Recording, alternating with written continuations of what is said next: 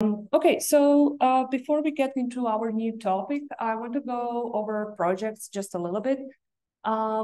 So projects will ramp up when we come back after the fall break on October 18, which is the Wednesday after the fall break, is when we are going to meet here in person in class and kind of do our project proposals. I mean, you are going to write them together with your teammate, and I will be around to help out and give feedback. But before we actually do this, you'll need to form teams. I want you to have teams of exactly 2. Teams of 1 are not possible because then there will be too many teams, and I do not have a lone possibility of handling that many teams. If you would like to be a team of 3, then let me know why that's necessary. What kind of work are you trying to do that needs 3 people? I made this form where you can either inform me that you have made a team with someone else, which would be great, an ideal case. Otherwise, if you don't have anyone in mind that you can team up with, then in this form, you can write a little bit about what your interests are. And then on October 15, which is Sunday before we come back from the fall break, I will look at everyone who doesn't have a team yet, and now we'll assign people in pairs based on what you said your interests are. So I think it's better if you figure out someone, you find someone to work with instead of me randomly pairing you, not fully randomly, but based on those interests. So I recommend trying to fill this form by informing me about your team. And if not, I will pair you with someone. If you have any issue about this, be it like you really don't want to pair with anyone because maybe you are working with you on something that's a digression of your PhD project, and your PhD project, I don't know, involves certain sensitive data or something, those are situations we can accommodate. So let me know if there is any concerns about this.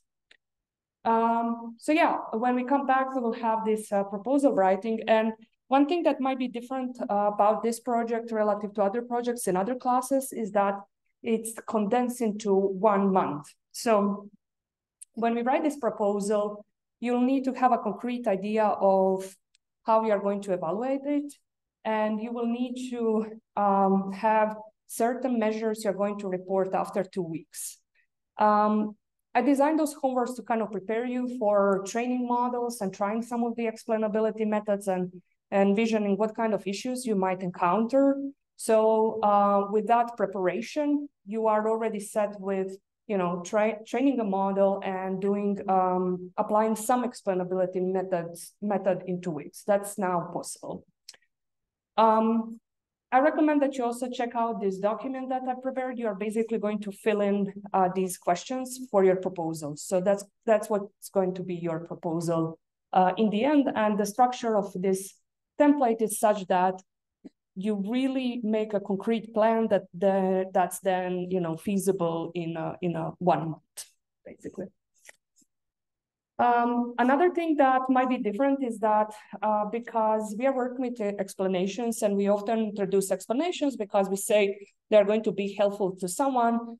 When we come back, all we are going to talk about is how we should then conduct these evaluations and that test whether those motivations are really, whether our explanations really fulfill those motivations. So if you say, oh, I deem that someone will debug their code better, then you do evaluation with and without explanations and compare 2 groups and see whether the group with explanations had indeed debugged their code better. This is just an example.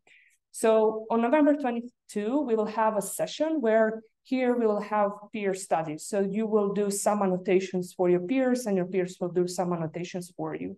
So in the end, you will have the ability to report some number that quantifies whether your explanations have succeeded in whatever motivation you have, for whatever motivation you have introduced them for. There might be projects where you don't really introduce explainability for other people. Maybe you deem that certain explanation will improve the model, and that's not where we need people for evaluation. That's allowed and totally legit. I might have some other ideas of what you will do instead of this user study, because then you certainly have less to do on November 22nd. So yeah, don't be constrained with projects that really need human evaluation. Write whatever in your proposal you really want to do. And I will let you know if I deem that you need to do something extra to be fair to your colleagues. Okay, any questions about this?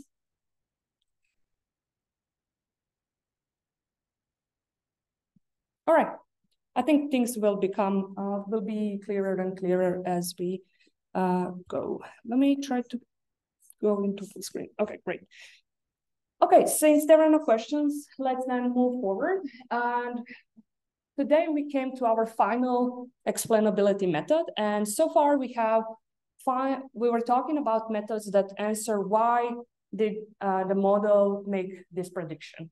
And this is a point where we are going to slightly switch from why to a slightly different question. And to motivate all of that, I'm going to go all the way back, and you probably don't even remember this example, but I brought it up when we had the first overview lecture, where I showed you this example of someone posting something on a social media feed. And I said, imagine there is a neural network behind that classifies Facebook posts or whatever social media posts as truthful or not. And I said that this model had correctly predicted that this example here is misleading. And then we talked about explanations given in plain English, namely free text explanations, and how they can explain someone why this post is misleading. But now we are thinking about person who had posted this originally, and they, upon seeing that their post is misleading, might be confused. Maybe they didn't want to intentionally share untruthful information, and they might wonder, okay, what would I need to make with my post to make it factually correct? So what would be helpful to this hypothetical person is that we show them an edit of their post that then makes the model predict that this is a truthful and factually correct post instead of a misleading post. And if you remember when we talked about free text explanation, the reason why this wasn't really factually correct was because it wasn't really super precise in terms of the qualifiers a person needs to have this card. So it's not any citizen, any American citizen over 65. It's someone who has private health insurance with Medicare Advantage plan, lives in certain geographical area, and is unfortunately chronically ill. So if we had showed this, what we call contrastive edit of the input example that changes model prediction from whatever was predicted to another label we want, contrast label, that's called contrastive edit. And contrastive edit is just one type of explanations of the type contrastive explanations. And contrastive explanations in general explain how to minimally modify, this is incorrect. This is contrastive edits. Contrastive explanations, maybe I have later on definition here, are explanations that are responses to YP rather than Q, or what changes to the input would hypothetically change the answer from P to Q. And today we will see contrastive edits that I have illustrated with that example, but also another type of contrastive explanation that doesn't work with the input space, but rather with representations kind of similar to let's say, TCAFs. I had another example here, not maybe super different, but here we have a clinical node, and we have a network that says, okay, this person does not need to be admitted to a hospital. And then if the patient asks, why am I sent home? Then if we are answering why label sent home, we will give all the reasons, such as headache, dementia, no cardiovascular problems. But what people actually ask is, why were I not sent home rather than, why am I sent home rather than admitted to a hospital? So you're looking actually for phrases in this clinical node that differentiates sending home versus admitting to a hospital. And here, the main difference is that there were no cardiovascular problems. If there were, then together with all of these other things, this would be a more serious case. And this can be, again, shown through a contrastive edit, where we can show this person this edit where we omit the negation and then say, if this, if there was no word not, then we would, admit you to the hospital. Okay, and so one question you might have in mind is, okay, people are expecting explanations that are, even when we don't explicitly ask contrastive explanations, we do see contrastive explanations. And the way we are explaining is very specified in a sense that we do not provide the whole causal chain to everything we explain. Rather, we provide that difference maker, a thing that must happen for the counterfactual case to not happen. So you might wonder, okay, people, explain the way they explain, why do we care and wish to present explanations of the model's decisions in a way that human-like? And the reason is that people assign human-like traits to AI models. So we are anthropomorphizing models. So because when we see this tool as a kind of like people when we are, for example, engaging with ChatGPT, then we expect that these models are behaving in the same way that people are behaving. Although we might totally be aware that they are tools and that we are talking to tools, we still have expectations that they should engage in that human-like way. So if you are, for example, asking ChatGPT why, and it gives you all these very elaborate and long explanation, including every single causal chain, you might be confused because you are actually asking not why, but why this rather than something else. So this kind of contrastive explanations are really helping people to understand what's going on, and therefore people get more agency from models that provide these kinds of explanations. Okay, and in 2020, this kind of arguments that I just laid out have been recognized in the NLP community, and then there is a surge of these contrastive methods. But they were not all the same. They all started with this by citing Miller's overview of explanations from social science, which is this paper that I have cited here, which is an excellent paper. I strongly recommend reading it. Any work that starts with, okay, we should align more our explanations to be understandable to people will cite Miller's work. It's super important one. So they all start with citing Miller's framework of explanations from social sciences, but then they end up having very different technical proposals. So I want to go over this categorization and then go in depth of two of these. But before I do that, are there any questions? No water. Boo. Okay. All right. So we have, at least last time I did this, I checked. There were a few ways to go about showing why the model predicted one label instead of another label. We'll talk in depth about contrastive editing and contrastive vector representation. So I will skip these two here and just talk about these in the middle. So one way to do this is actually bindling on contrastive edits, where you find those edits that I have shown you, but you also have an extra layer of verbalizing those contrastive edits as free text explanations. So, for example, when I read this example here, this is an edit, but then what I told you is a verbalization of that contrastive edit, where I told you it's not any American over 65. It's we need to qualify more. I added a few more words to make it a little bit more coherent. So that's one thing people have done.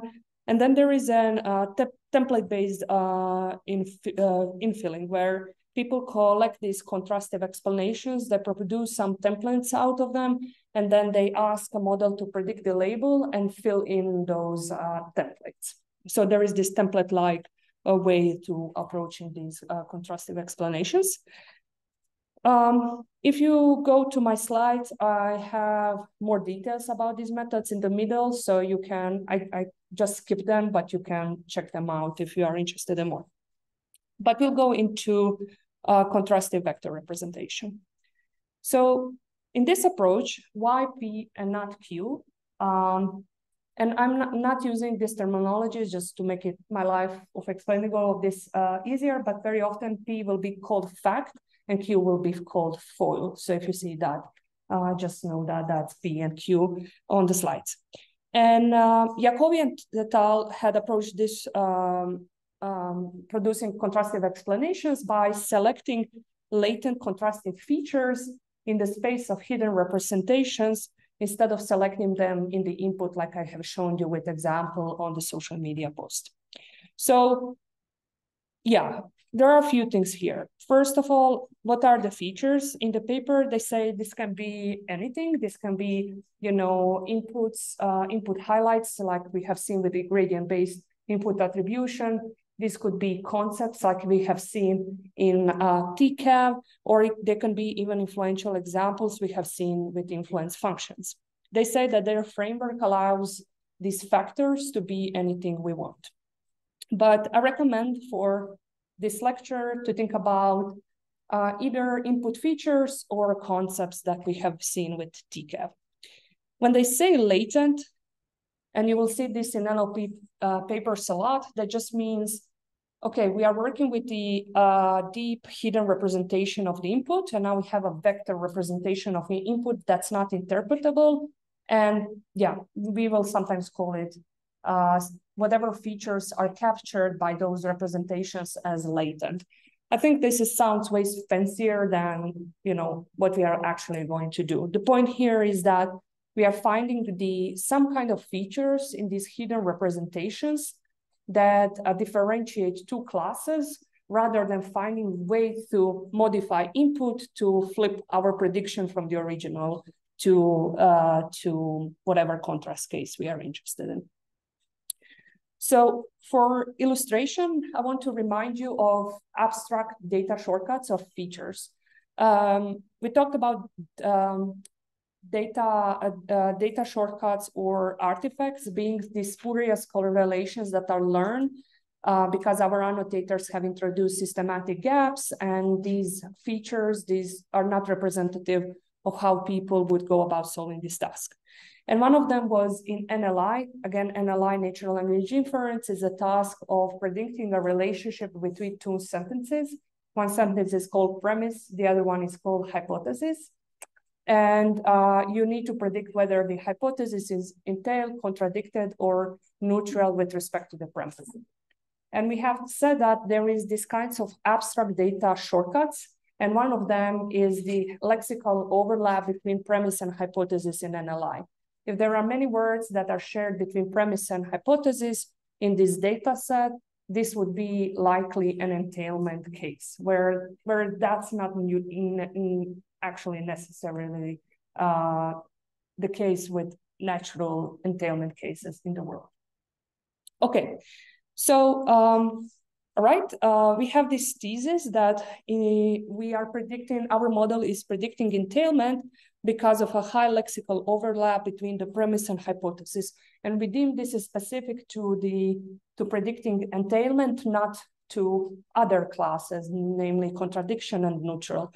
So this feature, high lexical overlap between premise and hypothesis, which is something more like a concept, right? Because it's a higher level feature of input, we deem that this is specific to entailment. This is a contrastive feature.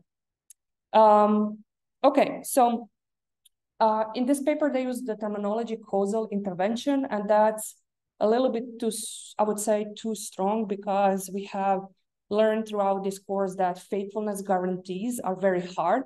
So causality implies very strict faithfulness. What I mean by causal, those are features that answer YP, and those are all the things we have been talking about so far. So we can study how model logits change by removing all features in the hidden representation indicative of the overlap concept. And then if these logits change a lot, we can say overlap concept was important for the entailment class. However, this doesn't answer if these features differentiate entailment from the, let's say, contradiction or neutral class. It could be the case they are important for the entailment class, but they are also important for the contradiction class. We can imagine, especially with language, that certain properties are shared amongst classes. So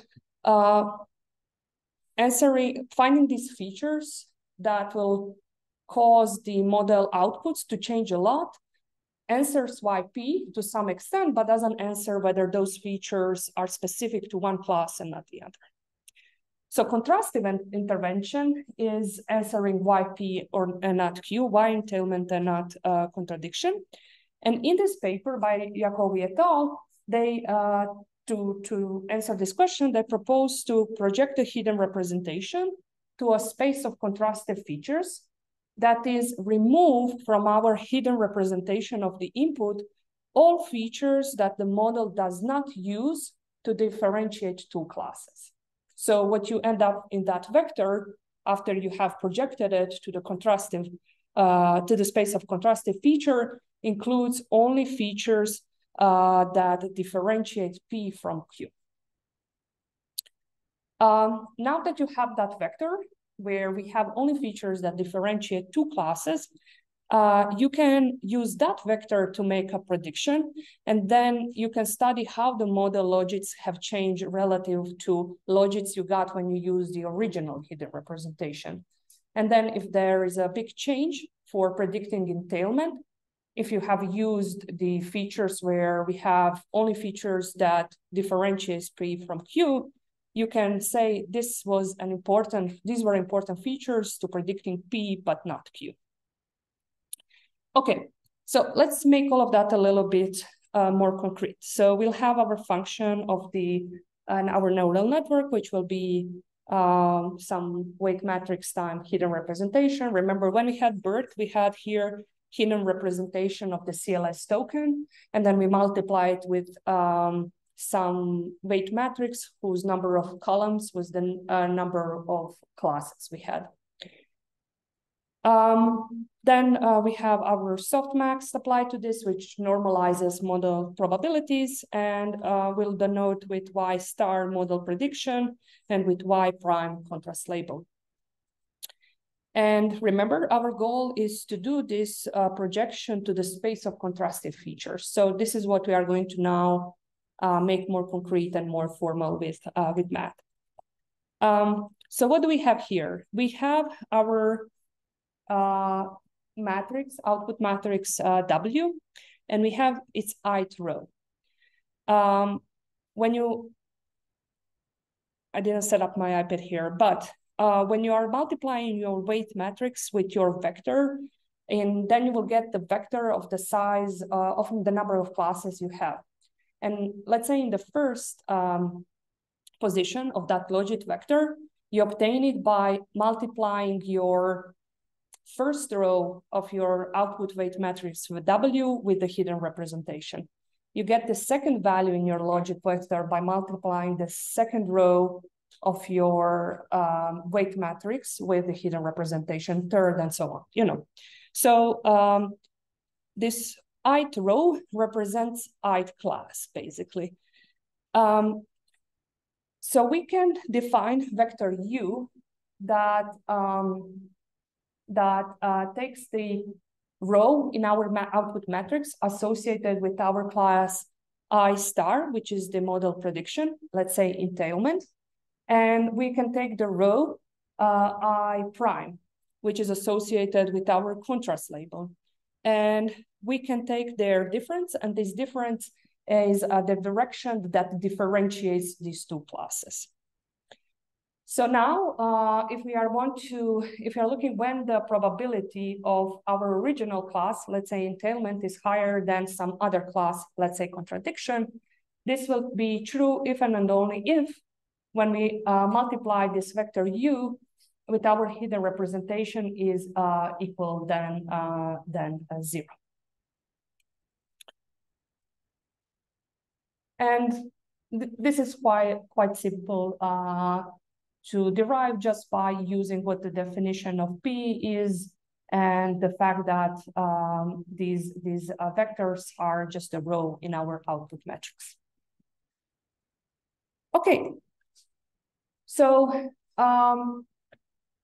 from this, they then derive the contrastive projection, which is the projection of our hidden representation of our normal input with that we didn't do anything to this space that's defined by our vector u that differentiates these two classes. So this is a projection matrix. This is the formula for making a projection of a vector to a certain vector space that's spanned by u. And all you are doing is projecting your vector onto u, and u is a direction of the space that differentiates our two classes. So what happens when we do that is that we get this vector, and this vector captures latent features of our representation that we initially had, which are used by the model to differentiate these two classes. Okay, is that somewhat clear?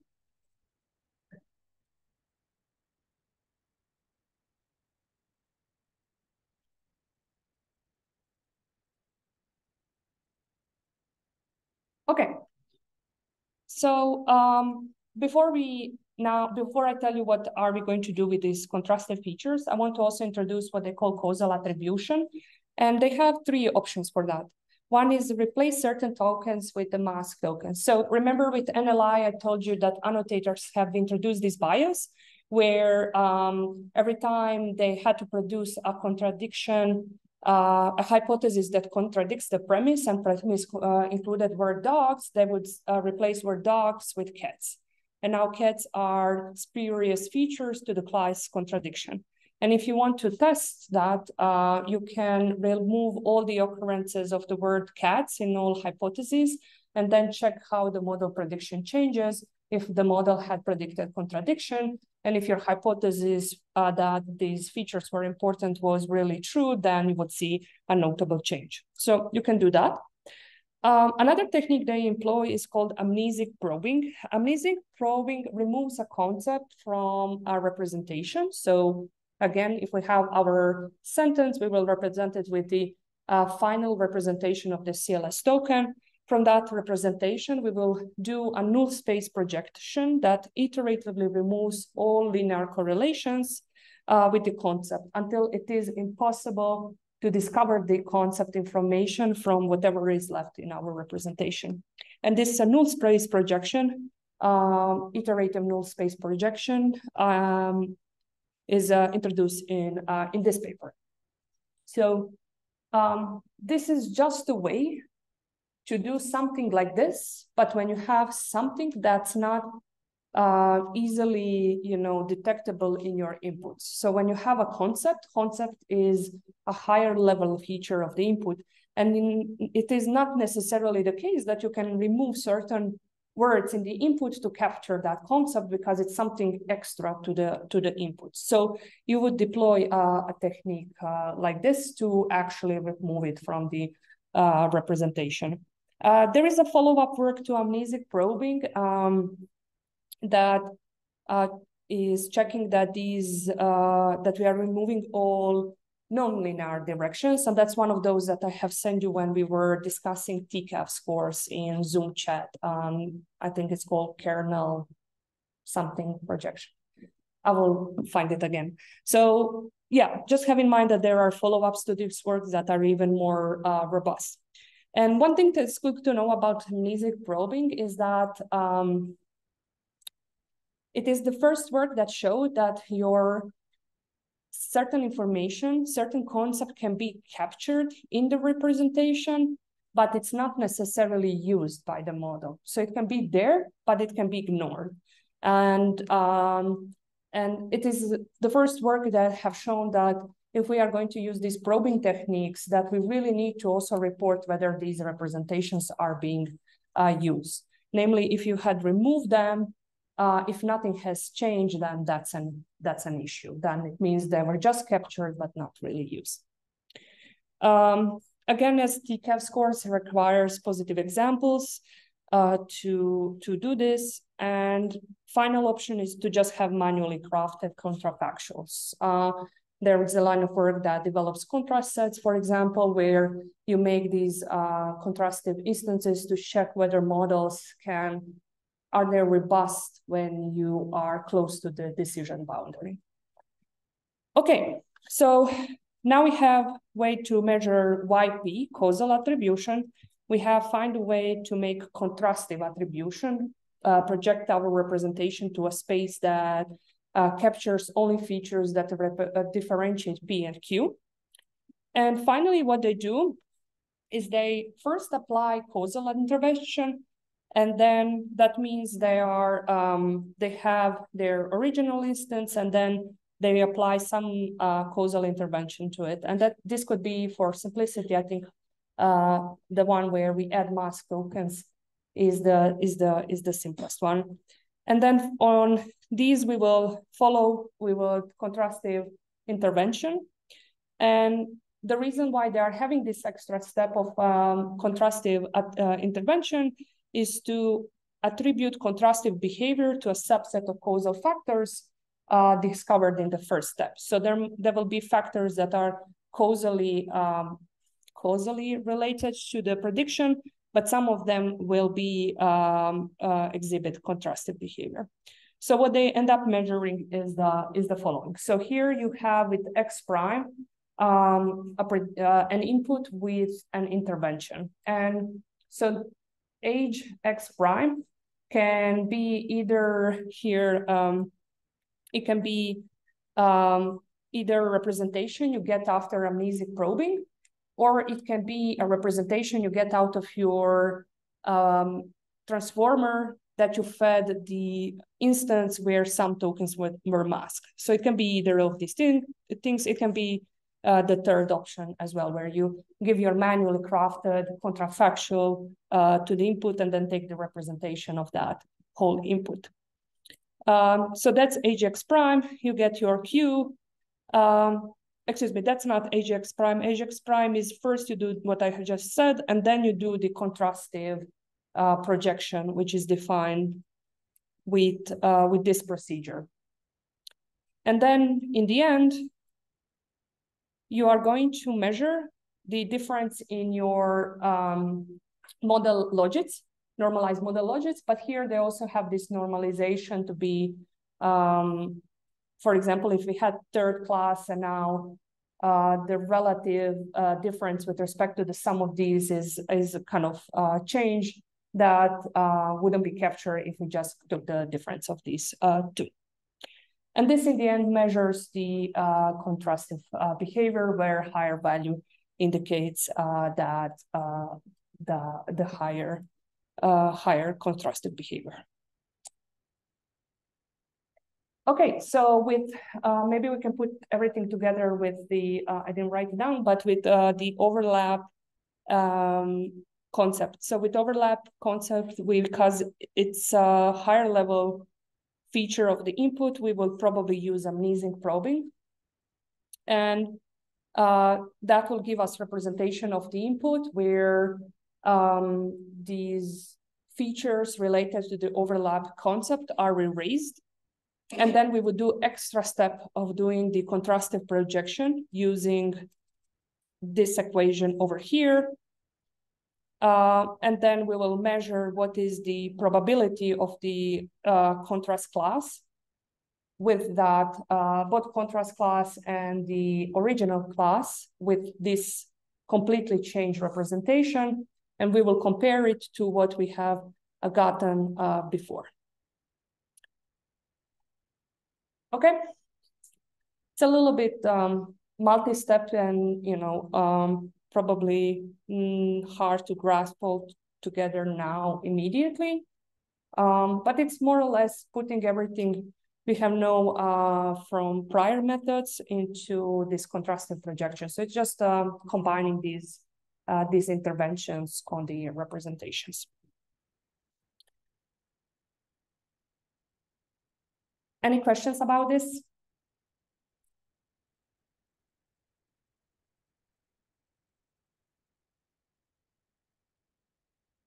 Okay, I think it would be interested to think about how a method like this is interacting with TCAV. With TCAV, we had the derivative of the probability of certain class with respect to a vector that captures certain concepts. Here as well, the representation we get should measure certain concepts. So I don't know whether we would necessarily get different observations from these two methods. I don't think anyone had compared them, and I think that would be interesting to see. And as well as this amnesic probing, I don't know whether this method can be combined with TCAVs as well, because with TCAVs, we are deeming that the method is kind of inherently faithful because it's derived from, derivative, but we know from gradient-based attribution that this can be very sensitive as well. So having kind of a confirmation that, yeah, these concepts that TCAV says are captured are really being used by using amnesic probing as a way to quantifying that would be interesting if that's possible. I'm kind of just thinking out loud here. So I think amnesic probing, TCAV, and these contrastive projections all have something to do with each other. And I don't think anyone really poked into that, so something to potentially think about further. Okay, so this was a contrastive vector representation. Now we'll go into something that I think will be a little bit easier to follow. So this is contrastive editing, the example we have seen in the beginning, where we answer phi p and not q by answering actually another related question, and that's how to change the answer from p to q. And we are trying to make that by making a contrastive minimal edit.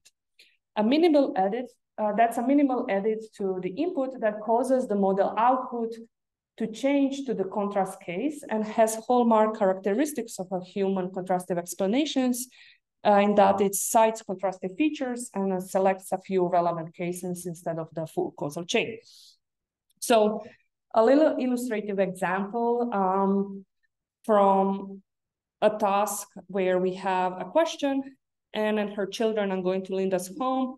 We are given few options, and we need to answer that in the context of, dear Anne, I hope that you and your children will be here in 2 weeks. My husband and I will go to meet you at the train station. Our town is small.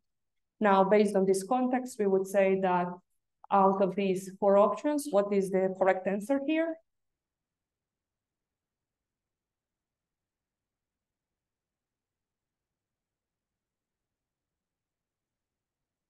There's a data shortcut here.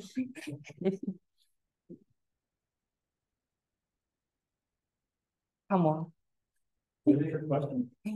Train a trick question, or is it train? It's train. Not a trick question. So yeah, the answer is by train. And now we are wondering why by train and not, let's say, on foot. And with contrastive editing, what we are going to do is make the edit that will change the answer from by train to on foot. So an edit like that could be, dear Anne, I hope that you and your children will be here in 2 weeks. My husband and I will go meet you at your home on foot. Our house is small. Now the answer would be more likely on foot, right? Because we are mentioning on foot in the context. So yeah, this is how we go about this, and this is just an example in a a concrete example in a task that these things are evaluated in. And a specific method I will go and explain in detail is called mice. So with contrastive editing, to ground it more into actual, ML lingo, the goal is to explain a predictor model by automatically finding a minimal edit to the input that causes the model output to change to the contrast case. And very high level idea of mice is to use another editor model that keep masking input words and filling them in until we find an edit that changes the label predicted by predictor. So we mask some tokens, we fill it in, and then we ask predictor, hey, what's the label now? And if it had said that the label is our contrast label, we are happy, and that's a contrastive edit. But contrastive edit has another property, and that's that it has to be minimal, right? So while we are trying to find edit that will flip the label, we also simultaneously are trying to minimize the masking percentage, which indicates our edit size.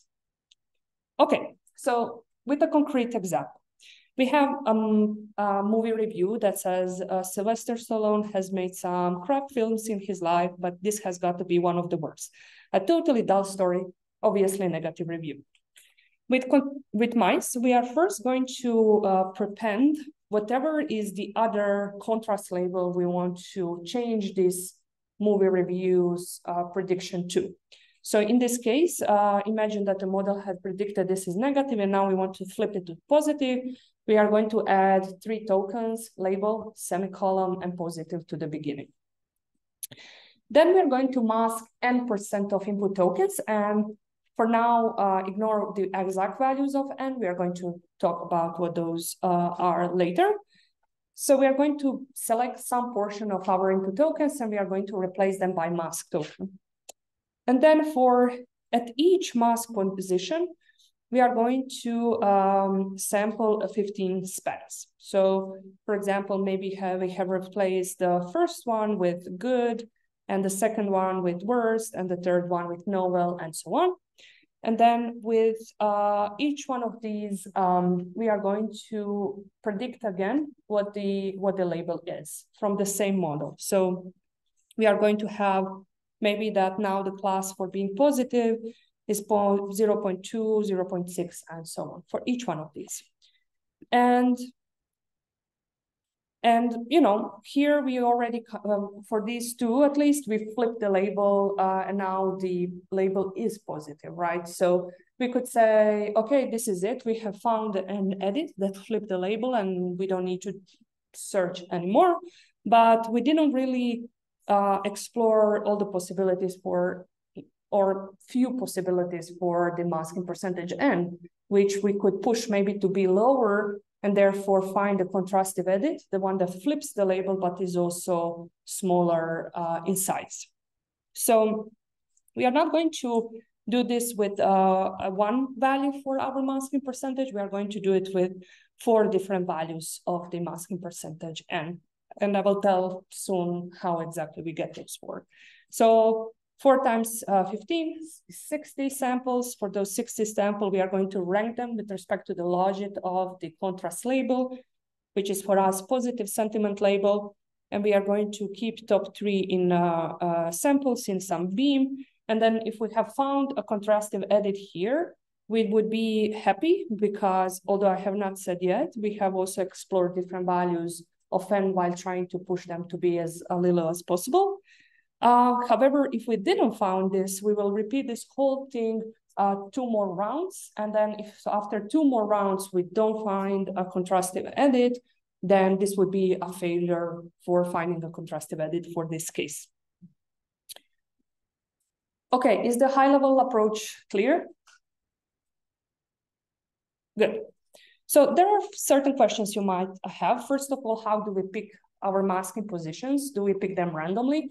And we are not going to do that. We are going to pick them based on the token importance that we are going to get from the gradient magnitude. So we are doing gradient attribution to get what are the most important tokens for predicting the original label.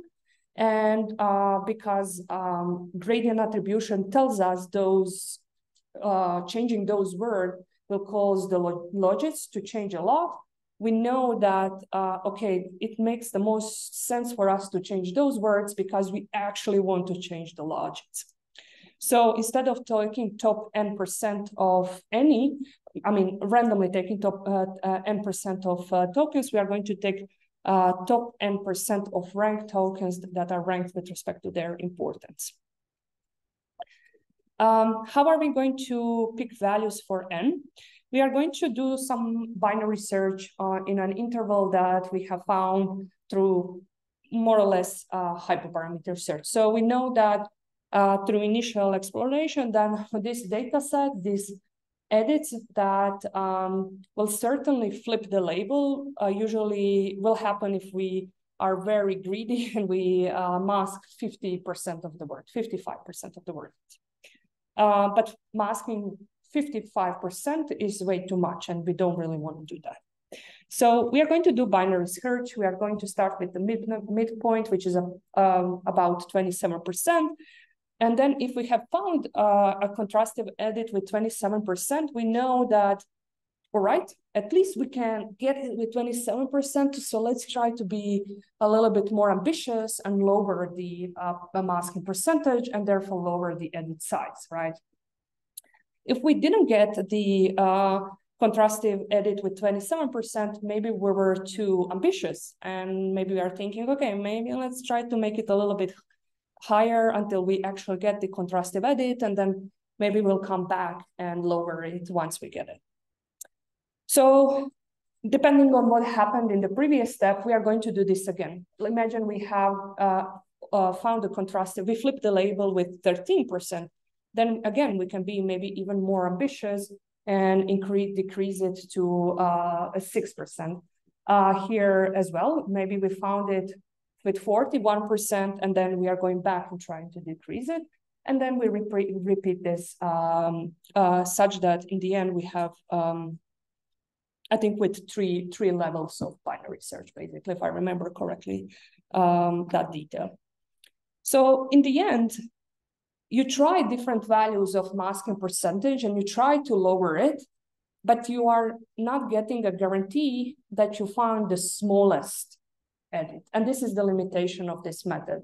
It tries to minimize the masking percentage and therefore the edit size, but it could be that a subset of the edit you have found could also flip the label, and then it would be more minimal. So definitely an opportunity for improvement. And finally, can this work without any additional tweaks? So can we just use the model that's used here for an editor is T5, which is encoder-decoder model. T5 has been pre-trained both with a mask language modeling objective, which is actually span language modeling objective, where instead of masking a single token, they mask a span, and you can reconstruct the span, which is quite useful here because then we can delete, edit, and do whatnot.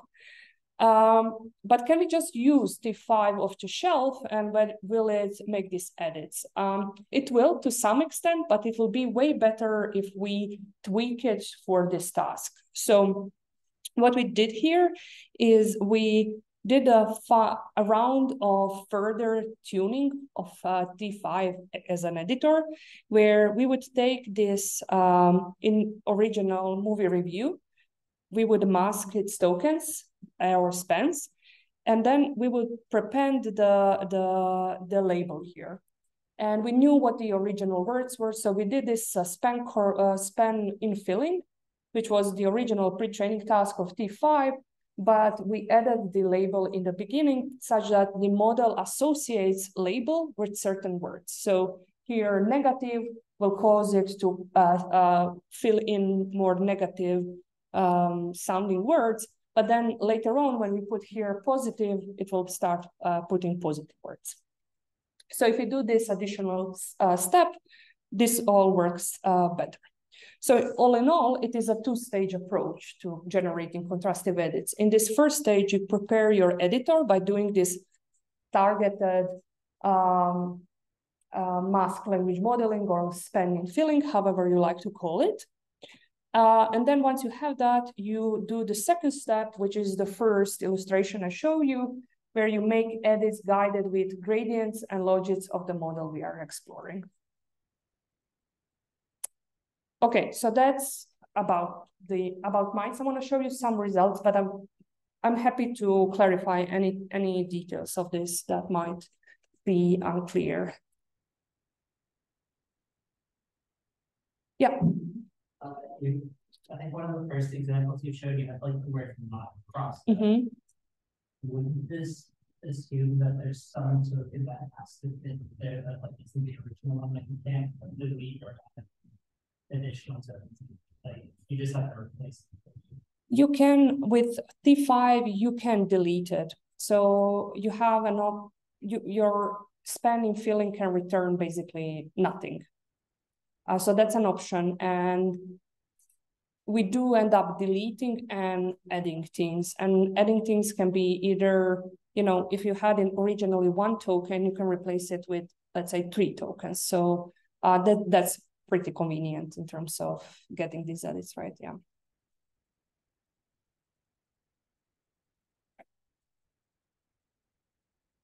Okay, so how do we evaluate these approaches? There are 3 metrics to evaluate that you are getting something that makes sense. So in this way, this would be, I guess, a group of plausibility metrics. First one is flip rate. So that's the most important one. You want to have higher flip rate. You want to have contrastive edits. For your evaluation instances, you want to have ability to flip the label, right? And in this evaluation across 3 data sets, so IMDb binary sentiment classification, news groups is has multiple classes that are about the classification of news, I believe, as suggested by the name of the data set. And race is that question answering data set I have shown you with and train and going on foot or by train. So achieving high flip rate is possible. And the second property is edit minimality, which is much harder to really, it's quantifiable, but it's harder to compare to something. We don't have a gold standard here. So these are the flip rates that, minimality that's measured with the Levenstein distance, which is the minimum number of deletions, insertions, and substitutions required to transform the original to the edited instance. And, we get these results that span from 0.2 to 0.35, let's say. And now, is that good? It's hard to really tell. One thing we were able to do is that with IMDb, IMDb has a corresponding contrastive set, which is a set that annotators, actual people, have created manually by taking instances and producing minimal changes to those instances that will change positive to negative label or negative to positive instance. So when we compare what is the edit size of those edits that people have created, we found that the edit size of the mice approach is comparable. So that's the only true positive sign, I would say, that this is actually kind of making sense in terms of the minimality. I think there are very interesting questions about minimality. So we measure minimality by the edit size. But I do believe that when you communicate to people, this is not necessarily measuring the best edit size. There is some kind of pragmatical notion about the size of the edit that conveys the information to people the best. And I don't think it's necessarily the shortest one. That might be the one that's sending information in the most understandable way. So, when I said there was an example where removing just word not would signal there was no cardiovascular problems. I think it's a question of whether just saying to people the lack of cardiovascular problems was the issue. It was the reason why we didn't deem your case super seriously, or just crossing that word might be sufficient. I don't know. I don't think anyone really explored this, but I think the question of what the right edit size might not be fully captured by just Lagrange time distance. And finally, you also don't want your examples that you have produced, your contrastive examples, to be incoherent. So you want to measure something like fluency, where you compare the fluency of your original example relative to your edited example. So specifically here, we just take the ratio of the perplexity between the original and edited instance. And if that's close to 1, that's good. That means that this hasn't changed notably. And seemingly here, it seems that the contrastive edits that are created are not being now completely incoherent relative to the original instances. Okay, so this was all more about, are you producing what you said you want to produce? Are you producing an edit that flips the label, that is minimal, but also it's not completely incoherent relative to the original instance? Because maybe I didn't emphasize this enough or said at all, actually. If you have produced something that's way confusing to the model, then the model flip its label not because of the content of the edit, but because this is now out of the main example. So this measure is telling you that you are producing in-domain example to the model. So it should handle it well. And the fact that it's flipping the label comes from the actual content of the edit. All right, so how can these edits be used? And these are actual evaluation we care about when we do explainability. And this is something we talked a little bit about when we had read the paper, so titled, Will You Find These Shortcuts? So here we know that we don't actually know that our model might be using any data shortcuts. We are clueless about it. And we are checking what kind of edits will change our positive prediction to negative. And in this example, we find out, oh, it's only the numerical score at the end that needs to be changed to flip this prediction from positive to negative. And this edit was found automatically by mice, not by us trying different things and then checking the model prediction. So mice shows us, okay, all you need to do is change 7 out of 10 to 4 out of 10. And if we are person who had developed this model, we might be terrified because we are training a model that should read the content of this movie review, understand its semantics, and based on all of that, make a prediction. Otherwise, whoever employed us did a bad job because we could have written a rule-based system here, right? We didn't need to train a neural network to predict this when all we could do is check whether the score is higher than 5 and say this is positive. So this is a situation we don't want, and we would call this bug, and finding this bug debugging in AI development. So this is nice because what this enables us as developers is to say, oh, model is doing this silly thing. What I'll do to fix this is I will remove these numerical scores at the end because although they are useful signal, I actually want to force my model to read the review. I will retrain my model, and then I will have a more robust model, for example. So that's just one option. You might have other ideas about how to fix this problem. And you could, so this is still just a hypothesis. We have seen maybe manually a few examples. It's not necessarily the case that model does this for every single example with a numerical score. So we can test this more robustly. So our hypothesis is that model learn to rely heavily on numerical ratings.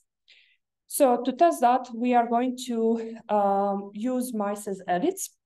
And we are going to filter instances with edits smaller than 5%. We deem those are data shortcuts because data shortcuts by definition are those spurious correlations that are, just a few words that are indicative of the label. So does mice itself go past the the 3 levels of like binary search percentage that you showed us, was that just an example, but minus go past that, you get as small as it can? You can set, those are basically hyperparameters. You can set the interval and how much you are going to, binary search are going to do as you wish. The problem is the more you are doing it, then more expensive this all is getting. So every binary search value is requiring you to make the inference out of the model, which is not backpropagating, so it's not the worst possible scenario, but it's still quite a lot. Yeah. Okay, so we have we filter instances that have very short edit size, which are then therefore suspicious because we know that their shortcuts are usually short. And then we are going to select tokens that are removed or inserted more than expected given their frequency in the original IMDb inputs. So if we are doing that, and then here I'm showing you top 5 tokens that whose frequency in being in these short edits relative to their frequency in the training data is the highest. So for these 5 for removed and these 5 for inserted, for flipping from negative to positive. So how to read this? For to flip from negative to positive, removing score of 410 or number 4 is a successful strategy. Or if you want to if you want to add something to flip from negative to positive, a good strategy is to insert this word or number 10. Here, if you want to change from positive to negative, good strategy is to remove very high numerical scores or insert lower scores. So yeah, these strategies are picked on disproportionately relative to their frequency in the data. And this confirms that indeed the model is picking on this over the multiple of these instances, not just few examples we picked on.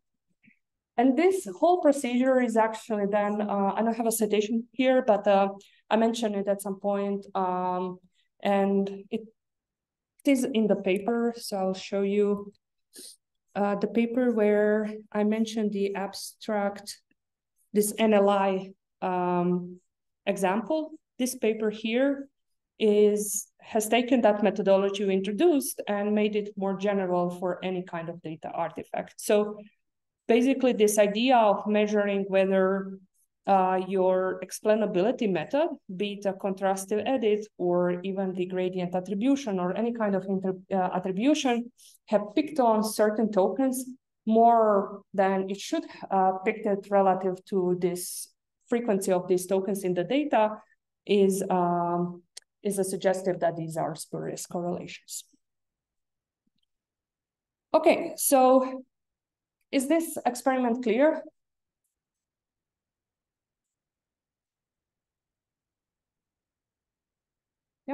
Yep, please. Question on the results. So I was reading a paper about counterfactual recently, and they used semantics. So like, is that related to fluency, or is that like, I guess it's definitely not fluency or semantic content? Changes from like irony or satire, for example. That's what they were checking on. Gotcha. I think it's, yeah, I don't think it's related to fluency. I think it's related to the edit minimality. Okay. I think this is my guess, so not 100% sure, but I think if you're getting very high semantic similarity for certain tasks, you might deem that those edits or whatever you have done is more minimal because the meaning hasn't changed a lot. For language, this won't really work because you might have one expression of negation, and you're removing one word will give you exactly opposite meaning.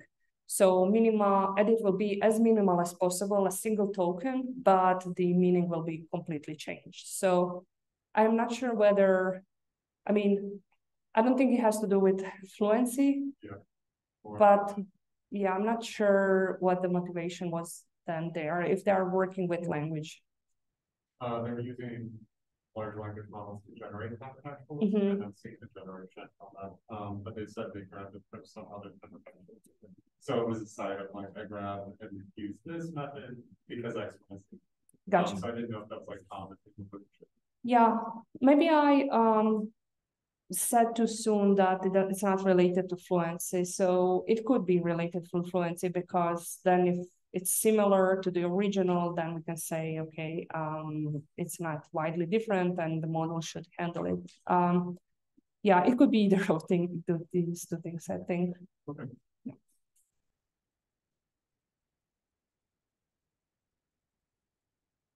Okay, so we talked about this just a few minutes ago, or at least I hinted that things are getting a little bit computationally expensive. So here is the number of forward passes we need from our model. Okay. Sorry, I'm trying to turn on my laser.